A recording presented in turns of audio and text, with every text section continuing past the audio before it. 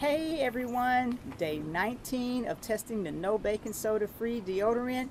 This is Nandi with Nandi's Naturals here to take you through the ropes, let you know what's going on as far as it goes.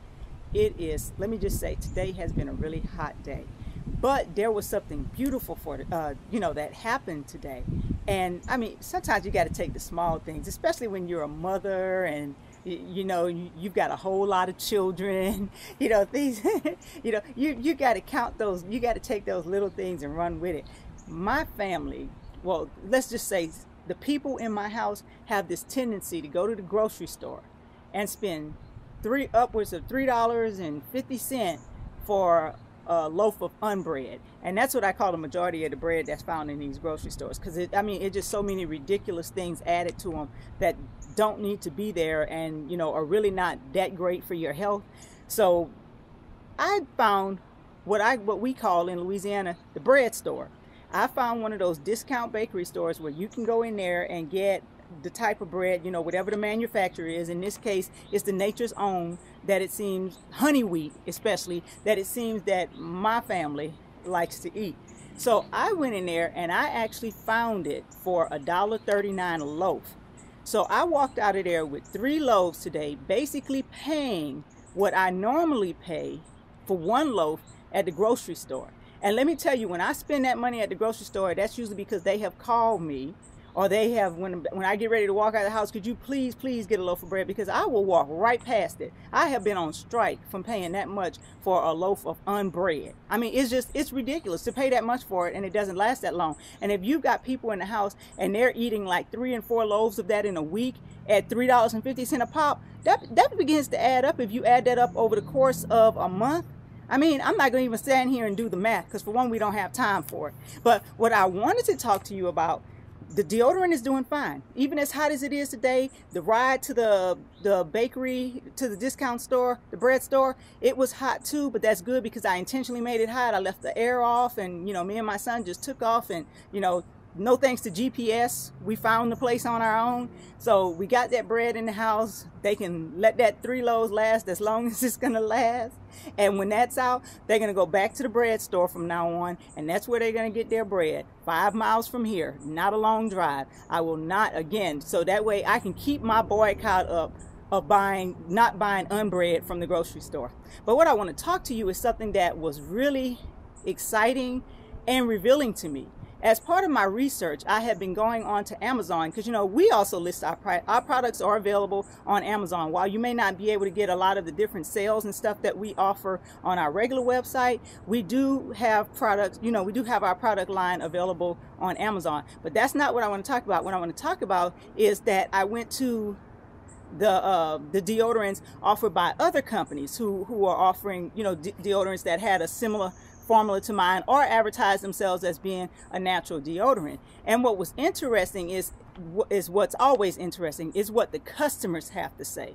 And I saw so much of what I have been saying in those comments areas, where customers say they started with the baking soda, it worked good for maybe 2 months or so, and then, well, the deodorants that contain baking soda, let me rephrase that, and then it started itching, or they got a rash from it and they had to stop using it. And then others would say that, immediately upon using it, they experienced rash. Now, what I found was what was a theme with a lot of people is that they did not realize it was the baking soda causing it. So many people were thinking, oh, I'm just allergic to the deodorant, or I'm allergic to the essential oils. But not many of them understood that it was actually the concentration of baking soda that they were sensitive to. And it wasn't that they were allergic to it, they were sensitive to it. Because like we said, baking soda can be abrasive, and using too much baking soda in a formula can cause irritation. And sometimes it's not even about using too much. It could just be irritating because that person is highly sensitive to it. So what I saw, though, at the same time that I saw these comments, and sometimes someone would come on there and say it's the baking soda, is that the company itself was not going to any great length to educate their customers who were using their deodorants with baking soda. And I felt that that was a big loss as far as natural companies go. And I'm going to say something about natural. When we look at natural, really, if you really think about it in the grand scheme of things, anything of this earth that's not really, that we can't say is extraterrestrial or something like that, it is natural. petroleum comes from is a byproduct of the earth.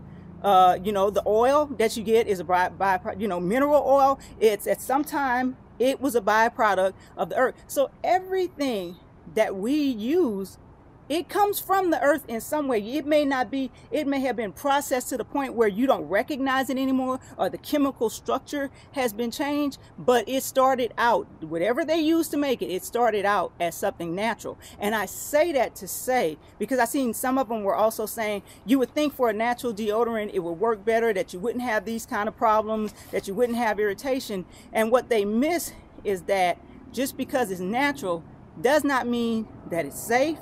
It also does not mean that you can use it, you know, and it does not mean that if you can use it, that you can use it in, you know, doses that are too high, you know. So just because it's natural does not mean it's good. And I think I've said that before in an analogy. Poison ivy is natural. So many things are natural, but it does not mean that it's good for you. Same thing when I keep hearing these advertisements, the ones that I do see for natural deodorants, is always none of the chemicals of, you know, of the conventional deodorants and blah blah blah. Well, let me clarify that.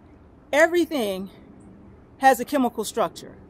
So just to say chemicals is not really being specific. You know, so there are toxic chemicals, there are non-toxic chemicals. And even when there are toxic, non-toxic chemicals, even those non-toxic chemicals can be toxic to someone. You know, that's just like getting stung by a hornet. I get stung by a hornet, I might be okay. You get stung by one, you may go into anaphylactic shock. When we were coming up, bees would sting us between the toes as we ran through the yard, and nothing happened. You know, we got so accustomed to it, it was no big deal. But someone else, one bee sting could have been enough to take them out of here. So again, we have to really think in terms of that when we start thinking about natural things and non-toxic and chemicals and the wording that we use, because sometimes it's not correct. And the bad thing about it is that a company has the opportunity to clarify that for its customers, but they don't do that. Instead, they end up using the language that their customers then carry out and use among the people that they know and that they share the information with. So again,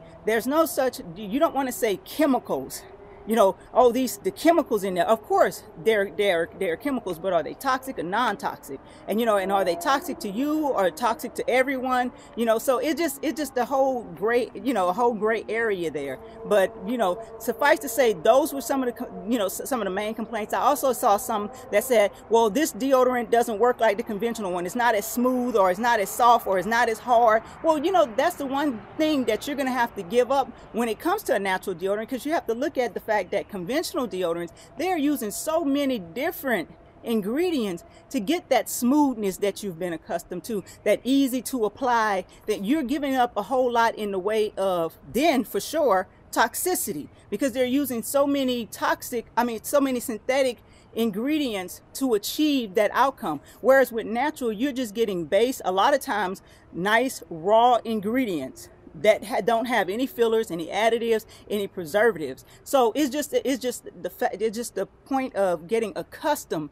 to using something that's a lot more natural. So those are just some of the things that I saw during my research, and I thought it was very interesting that those were the questions posed. You know, I hope to always keep you educated about, you can always send me an email. I have some customers, they send me emails all the time asking me questions regarding deodorant. I mean, right down to how do I get the ants out of my house? I feel those kind of questions because I like to have, you know, involved relationships with my customers when it comes to helping them decide, you know, what might be best for them. In the end, they make the decision, but I don't mind helping them and sharing with them the knowledge that I have. So that's all I have for today on day 19. I will talk to you again tomorrow for day 20. Again, you can reach us on, you can watch these videos on our Facebook page at Nandi's Naturals. You can catch us on YouTube at Nandiyaa, Nandiyaa.